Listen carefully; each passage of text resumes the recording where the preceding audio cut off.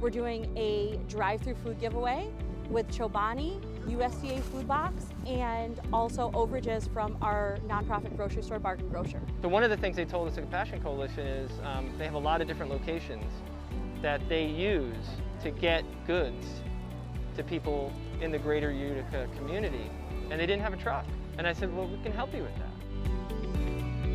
With those vehicles, we deliver food to all of our local food pantries. Also, we are constantly on the road for our nonprofit grocery store to bring food accessibility and food equality to a food desert area of our city in Utica.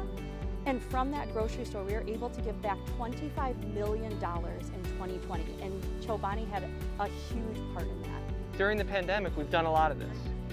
And I always tell everybody, it's wonderful to do good things for the people that you're doing it for, but it's actually good for your heart and soul too. And then to see people's reaction when you put a branded case of Chobani in their car, they're like, whoa, you know, raspberry lemonade, I love it, or blueberry or strawberry. And so to put smiles on people's face while you're giving them nutrition that they need, I think it's a beautiful thing. Thank you, have a good day.